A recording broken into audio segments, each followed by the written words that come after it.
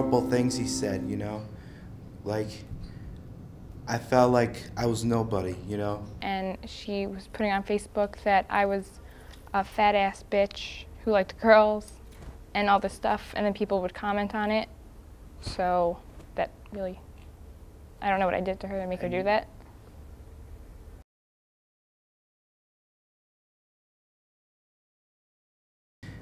I didn't know like what to do. I was really like afraid to tell somebody because if I did, I You were scared. Yeah, I was scared, you know.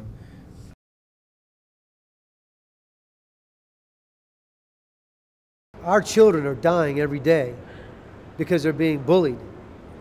They're being bullied in schools. They're being bullied on playgrounds. It's no joke. Every day, tens of thousands of children stay home from school out of fear of being bullied. It shouldn't happen, you know? I mean, it doesn't even matter who you are, you know? Because the truth is, when I was 4 years old, I was diagnosed with autism, you know? Because he didn't really understand what it was and who I was, you know? He thought like I was like a weird and crazy person, you know? Did he make fun of you because you were autistic?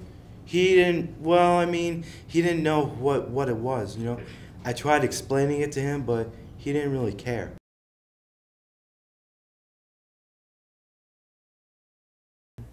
So I left school though. You did? For 7th grade, a lot of it. Now, you left school because of the bullying? Because it got so bad that I wanted to hurt myself. I didn't, thankfully, but I had to go somewhere else for 7th grade. It's no joke. It's time to take a stance against verbal violence as a society, as a country, as a parent. We got to stop turning our back against it. Because again, it's not their children, it's our children. And if they're not dying physically, they're dying emotionally. And nobody knows that better than I, because I was a victim of bullying, and I became a bullier. And I get to go all over the country and tell thousands and thousands of students how I watched my sister die a horrific death because I beat up her eternal spirit so bad she became a drug addict. It hurt a lot. Like, I remember crying over it because I didn't understand why people were saying this stuff, because other people were commenting, and I didn't know that all these people felt that way about me, because I'm quiet, I don't really do anything, so I didn't know why this was happening. He had gone after one of my friends, you know. I've had friends, you know, one of them was cyberbullied, you know, because he felt like the exact same way as I did, you know, like feeling sad, and he felt like he was nobody either. Mostly cyberbullying. Like, this girl doesn't say stuff to me in school because she stands behind people, which I don't really let it get to me as bad now, but she's brought it to like Instagram and stuff. And she got in trouble, but she's still starting to do it again. A lot of people think, well, bullying, in order to be bullied, it has to be at a school, it has to be in a playground or the schoolyard. But most of bullying takes place behind a cell phone or behind a computer. That's where the worst bullying is taking place because there's no face. So they don't have to worry about what they say when they type a message. But what they need to worry about is the damage, the everlasting damage that they're causing, the reputation that they're ruining.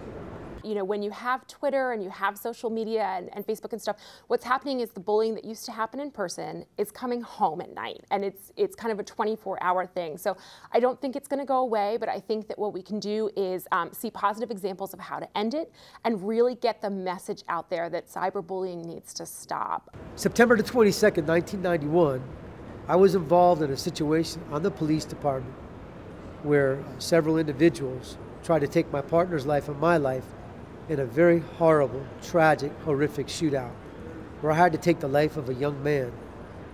And not only did I bully myself and go into this prison of darkness, I was engulfed in hate and bitterness But then I began to bully my own son because I didn't want him in my world or what I saw and what I was going through. I didn't know how to talk about my feelings because I was suffering from post-traumatic stress. And I wasn't talking about it. And because I wasn't talking about it, not only did I isolate myself, but I isolated my own children. And I could tell you horror stories. I never beat my children, but you don't have to beat somebody to hurt them because they lost their daddy for a very, very long time. But I'm back, and you could come back too. But gotta talk about it. Have to talk. Share your feelings.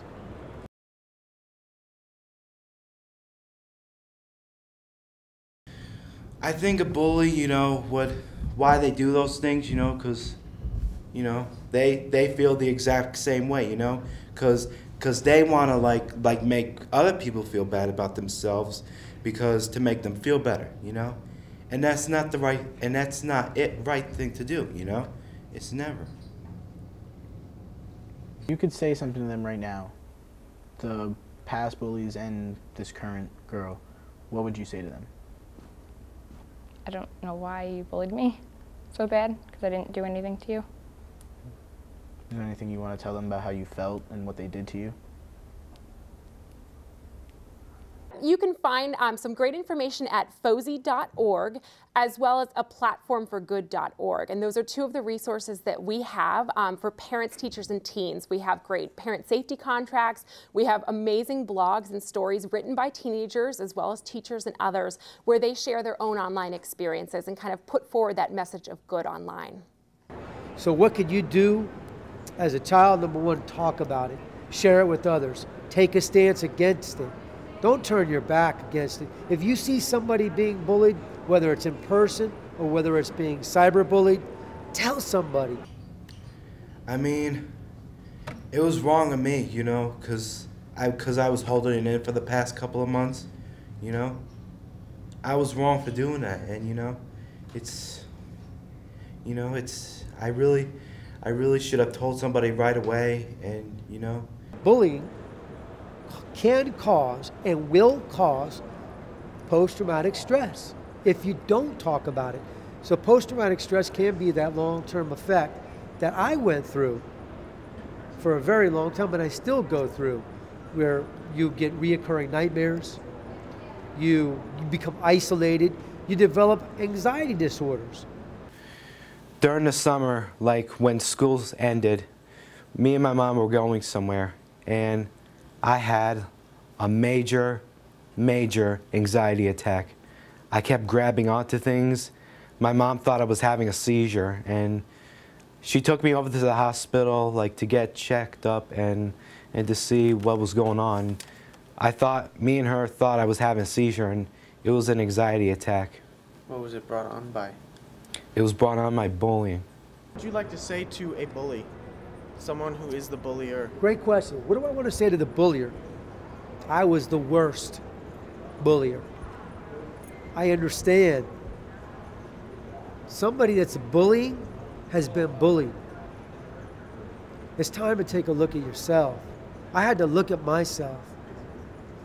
I had to open up. I had to forgive myself first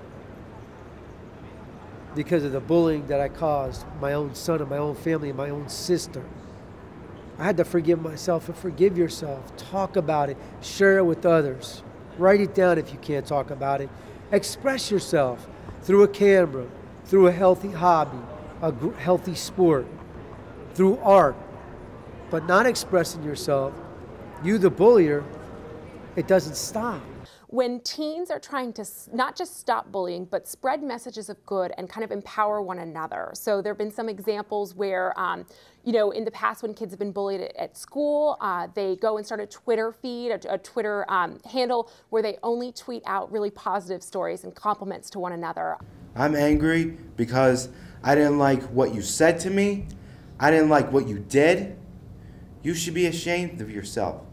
Because I felt like I was nobody when this whole thing happened. I don't know.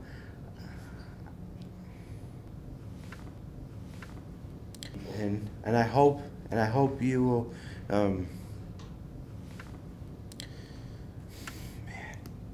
Just take your time. It's okay, buddy. You're doing really unbelievably well. Really good. Thanks. What do you want for them to do? You want them? I want you to grow out to be a great man like any guy can ever be.